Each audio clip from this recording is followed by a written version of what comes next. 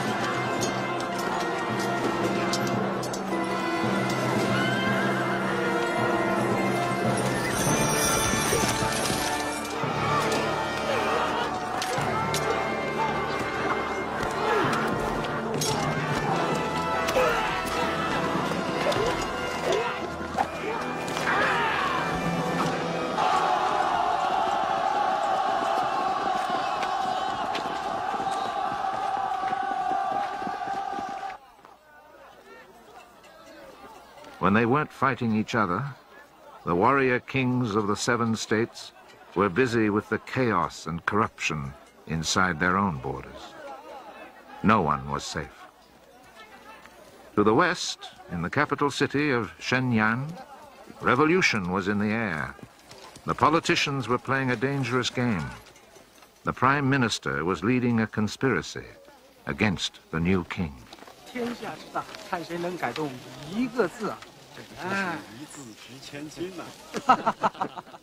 He had announced his challenge by putting up posters on the city gates demanding the king change his policies.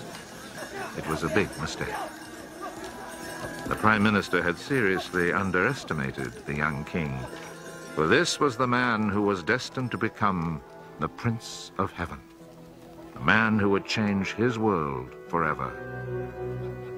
This was the mighty Qin.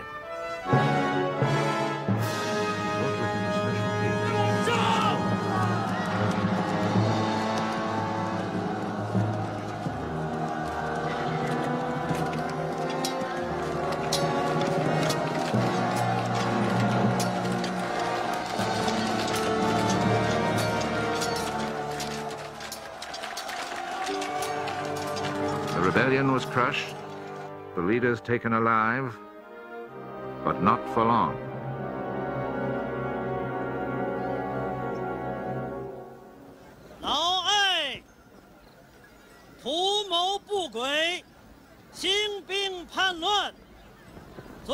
Qin's response to the palace revolt would be quick and public, something everyone would understand.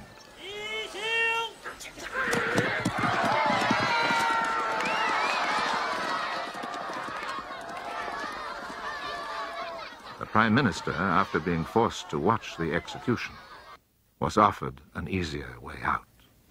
君何功于秦？封文信侯10万户。君何亲于秦？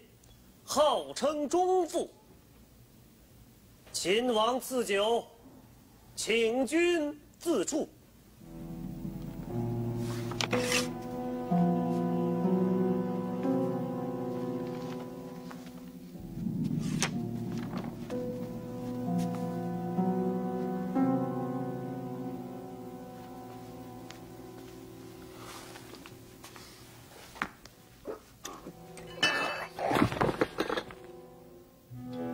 There was now no doubt who was ruling the kingdom of Qin. With the rebellion crushed at home, Qin's army could now concentrate on taking over the other kingdoms.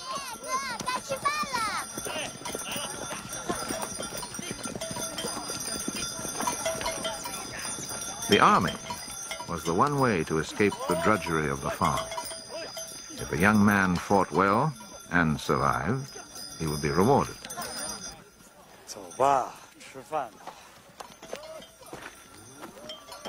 It was a temptation few could resist.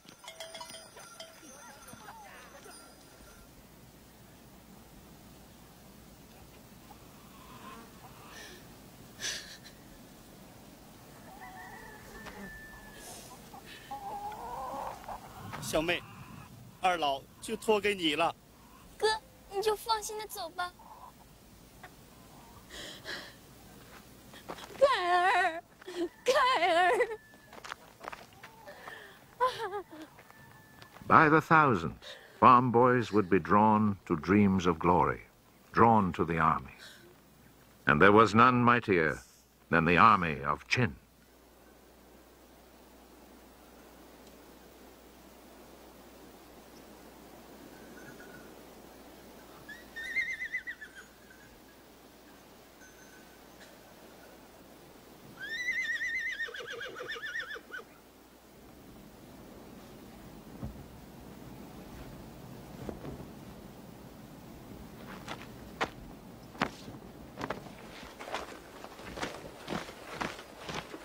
Qin's generals knew the value of a well-trained army.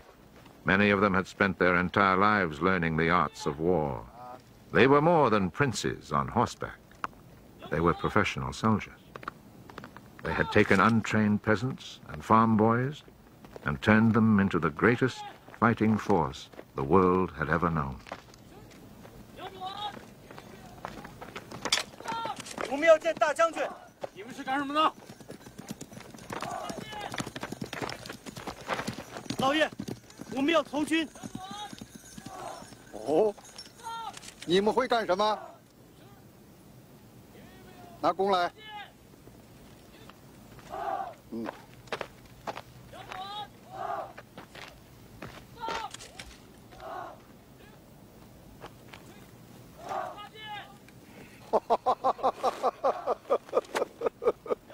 好，入伍演练。谢大将军。跟我来。In a time before gunpowder, a regiment of archers was a powerful weapon.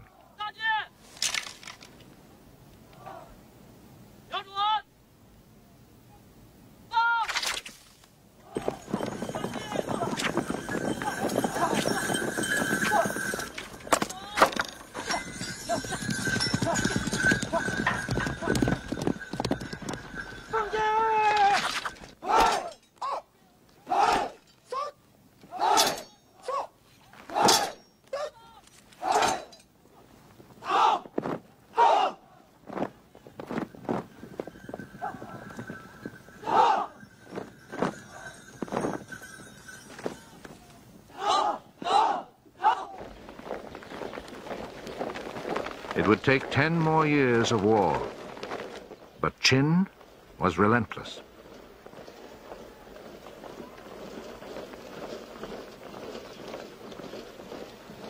He conquered Han, Wei, and Chao. After a long campaign, he finally crushed the kingdom of Chu. But in the land of Yen, they had a plan which even today the school children of China can recite by heart. 金庆，祝你马到成功。 It was to be a last desperate attempt to stop Qin from winning it all. It would take one brave man, a man named Jin Ku, 太子保重。 a man destined for death. His job was to get close enough to Qin to assassinate him.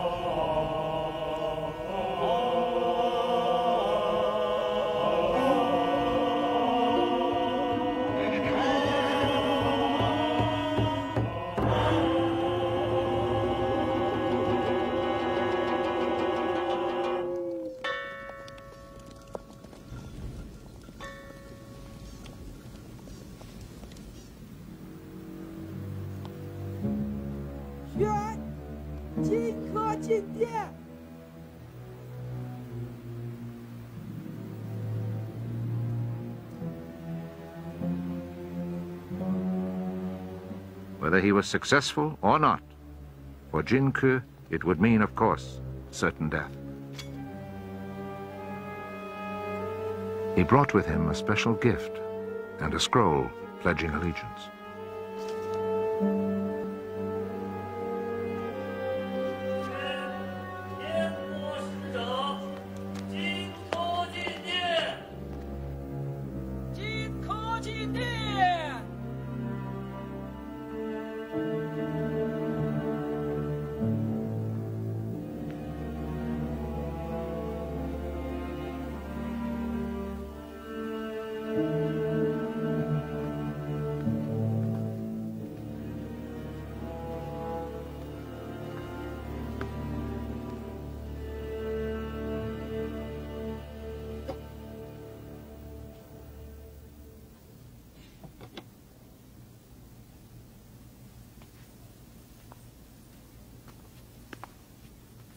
奉上叛将樊玉玺首级，请大王验看。 The gift, for Qin's amusement, was the head of a treacherous general. "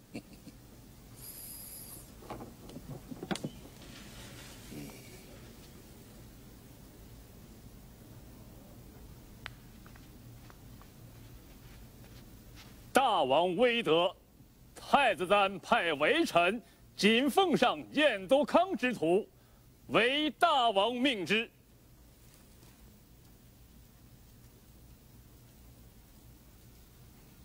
The scroll was to contain an even bigger surprise.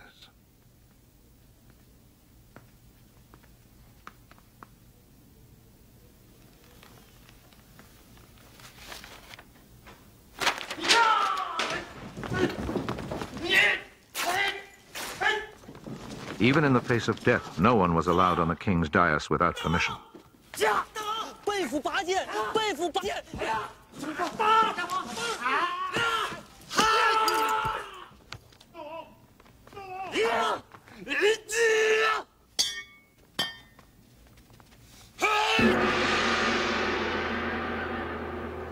Qin, enraged, sent his vast army into Yan.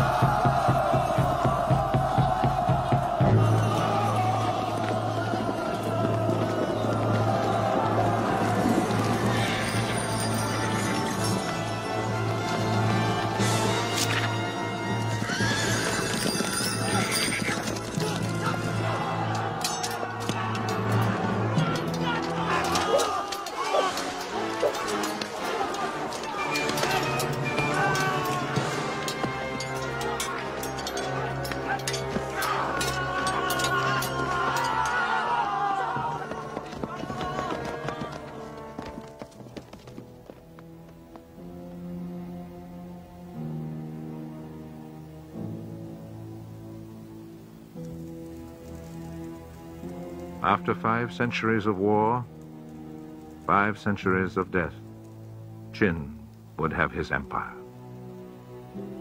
But oh, the cost. Oh, the cost.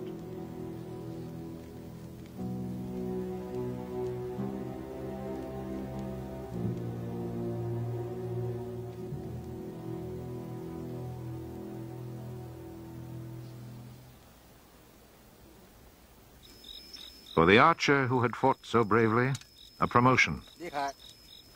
你勇冠三军，我提升你为百夫长。 They made him an officer. 谢大将军。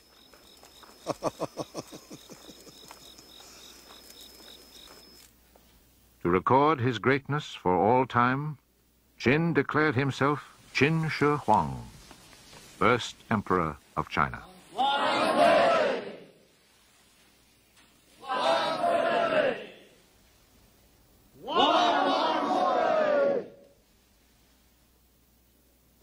The new empire, said Qin, would last 10,000 generations.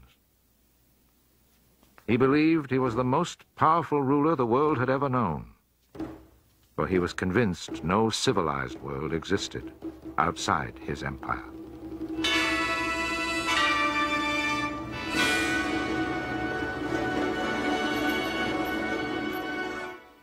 The most beautiful women of China were brought to his court. His favorite he made empress. There had never been a coronation like it. 陛下一统天下，功盖三皇五帝，四海前首齐颂，吾皇万寿无疆，万寿无疆，万寿无疆。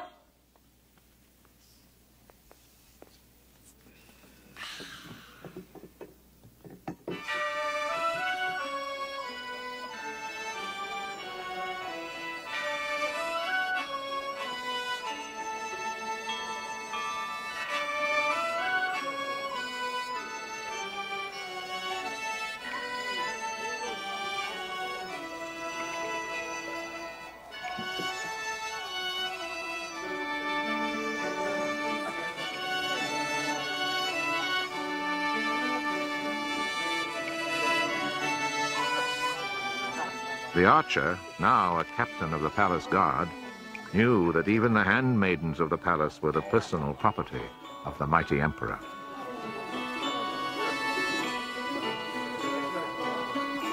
Qin's control was total. He owned everything. He owned everybody.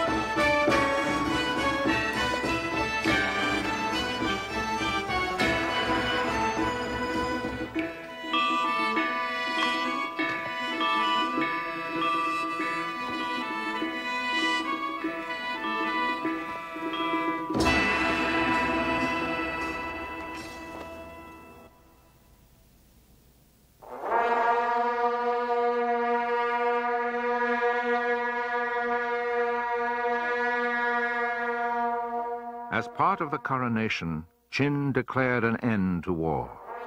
He had the bronze weapons taken from his enemies and from the peasants. He melted them down to make 12 huge statues proclaiming peace for all time. In a country which had lived with wars for over 500 years, it was time for celebration.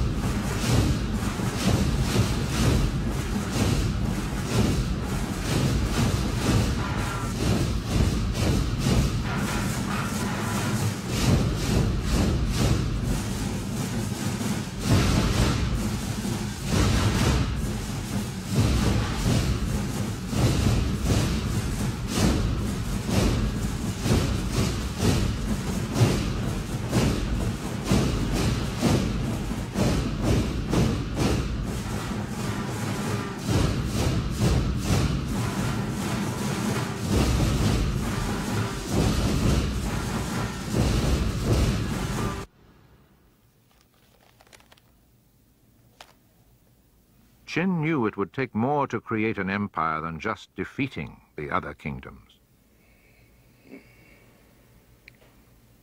He moved now to unite them with a series of reforms. To emphasize their importance, he would stamp these new laws with the rarely used royal seal.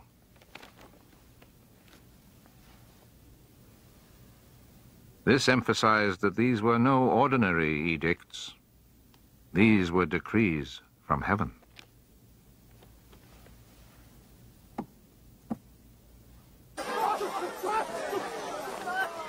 Each of the different kingdoms had used their own system for weights and measures. Qin's decrees now introduced a universal standard and sent inspectors into the markets to make sure they were being used.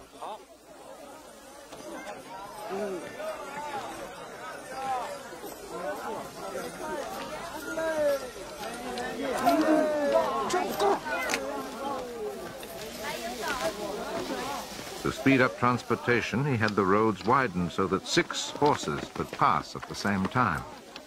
He built new irrigation systems. He issued new coins which could be used anywhere in the empire. He even stopped the confusion of the various written languages by introducing simplified characters.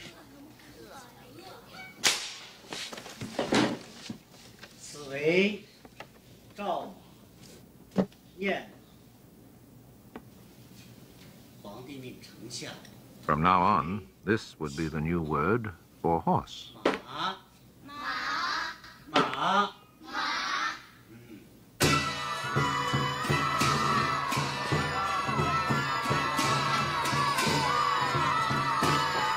For the first time in centuries, the country was learning to live with peace.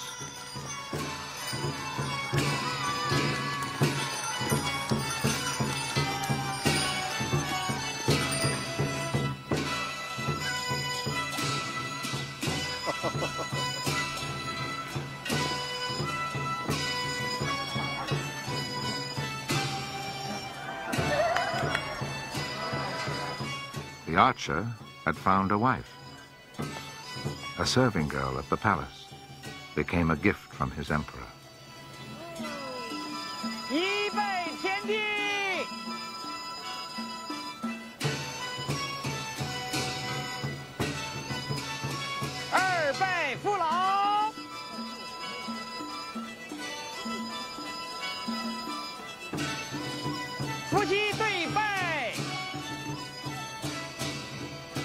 But it was all too good to last.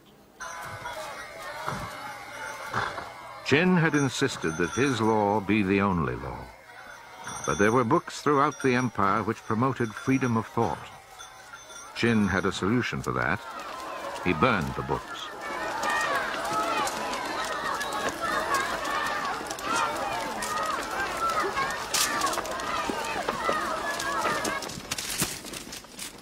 The burning of the books enraged the intellectuals of the day. Qin also had a solution for them.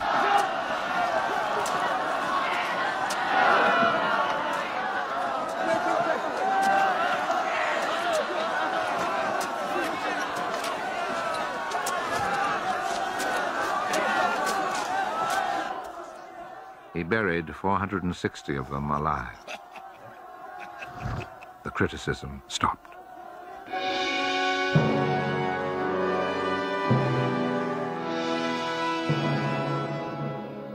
The various kingdoms had built a series of walls for defense.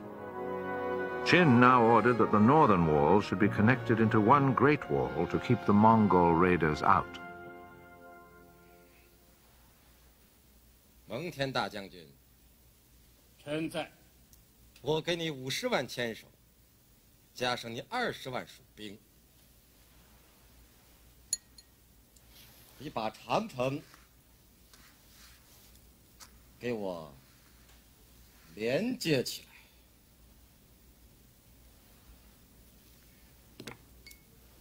我派太子扶苏代我监工。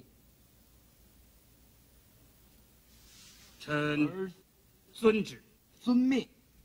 His general and his eldest son were sent to supervise construction.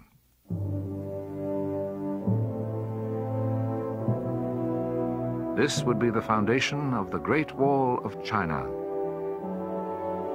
5,000 kilometers long, it would employ 700,000 people, just a portion of Qin's mighty legacy.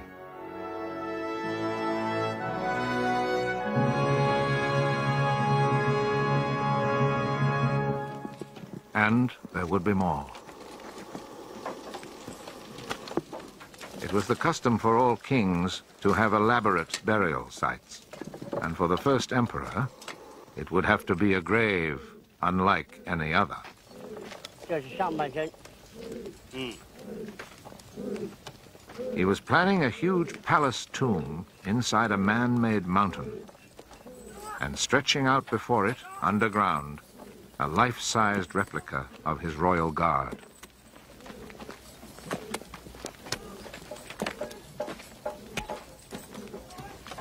要一个跪射的俑。有，在后面。 Huge terracotta factories were put to work building the clay army, an army which would be joining their emperor on his journey to glory. 这就是，不错嘛啊！走，那边看看。是。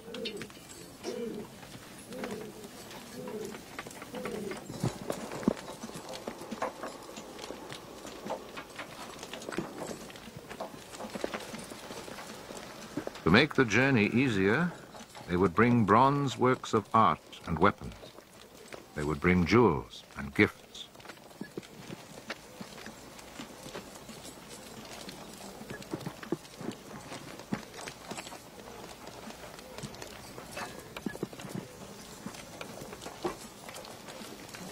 The tomb and the army would remind the gods that they were now dealing with the first emperor of China. In all, it would take 36 years to build, countless slaves working, so Qin could live comfortably forever in heaven.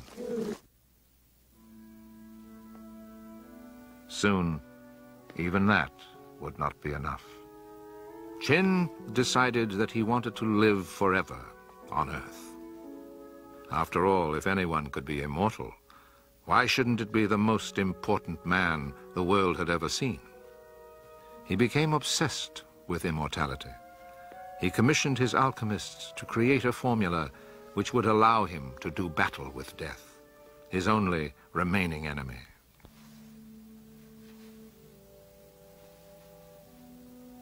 陛下，请。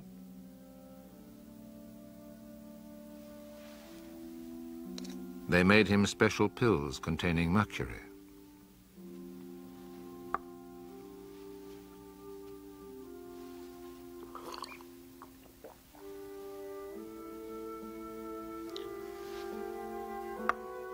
These would eventually kill him.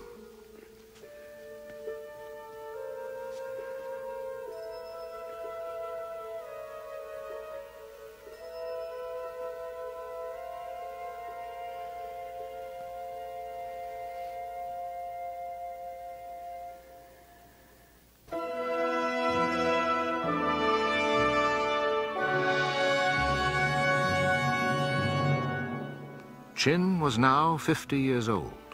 His 270 palaces were filled with riches. He had 3,000 concubines. He had been in complete control for 10 years. But it was not enough. He had still not conquered death. If there was a recipe for immortality, perhaps he would find it somewhere in his vast empire.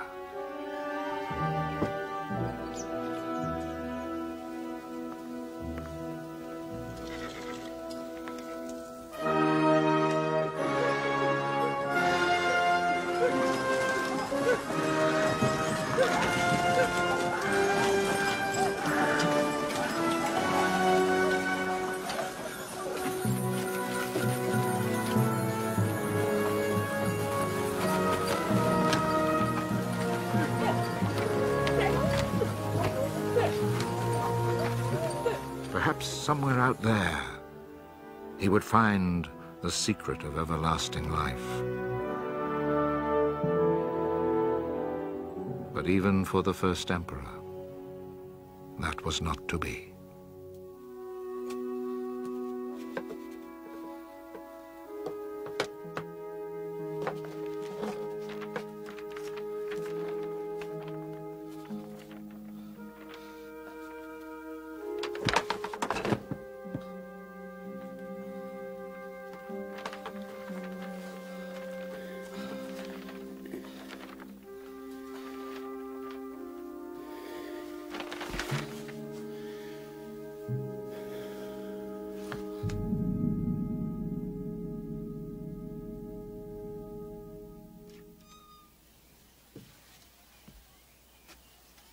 陛下，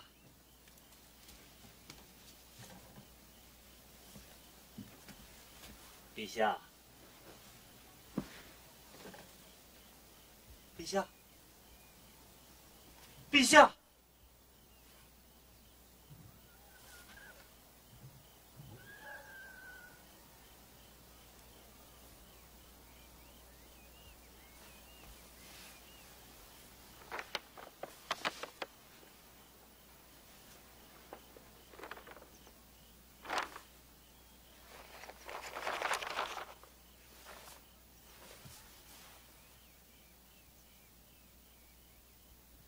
Qin had 24 sons, but it was the 18th, Hu Hai, who forged a new will and proclaimed himself emperor. Whoever controlled the royal seal controlled the decrees from heaven.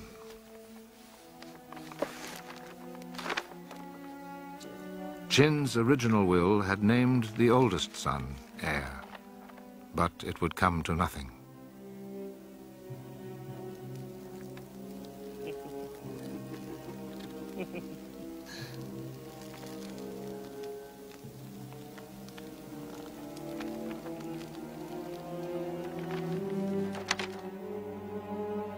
The forged will ordered the eldest son to commit suicide. Such was the power of Qin that he did so immediately and without question.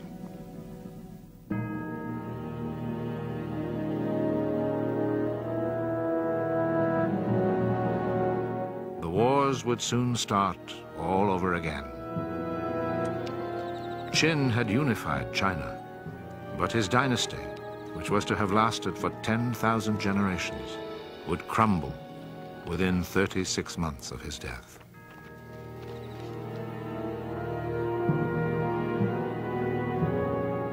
As the centuries passed, Qin's might faded into history.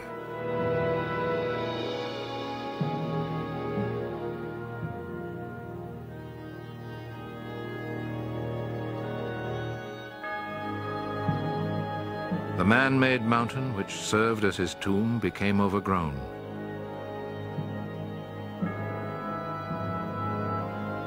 Other emperors, other tombs, would soon dot the landscape of China.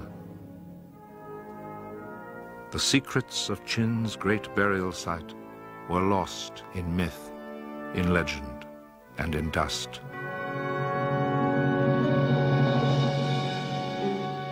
It took 22 centuries for those secrets to finally emerge from that dust. In 1974, some farmers, digging a new well in the shadow of a strange hill, collided with history.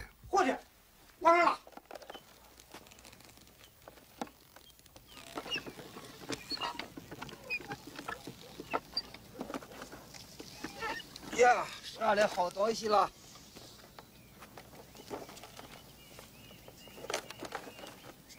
For at the bottom of that simple well stood the army of the mighty Qin, still leading their emperor into eternity.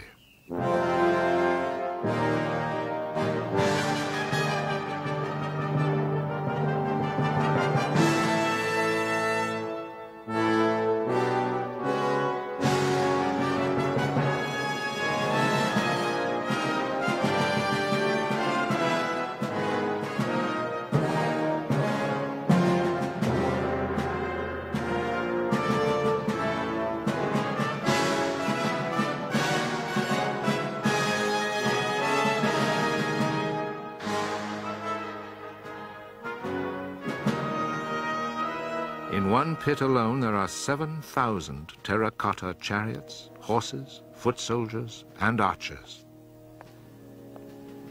Qin's tomb has remained unopened, but the pits at the bottom of that well have brought a regiment of historians, restorers, and archivists who will now spend many new lifetimes with the army of the emperor. 这是将军俑。哎呦，比我高这么多。是啊。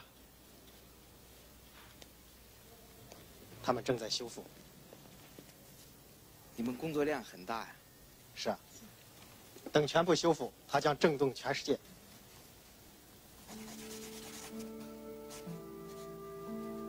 Although he died all those lifetimes ago, this archer is now strangely connected to the artist who draws him.